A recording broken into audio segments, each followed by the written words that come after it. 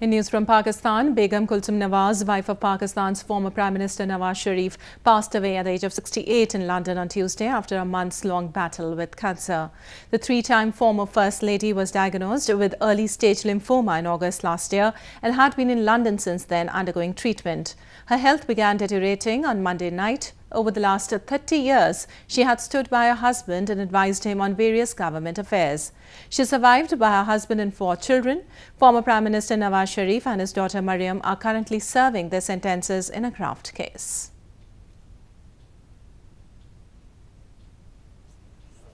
Half circle tympanum, Madam. Actually, such kind of tympanum, just metal.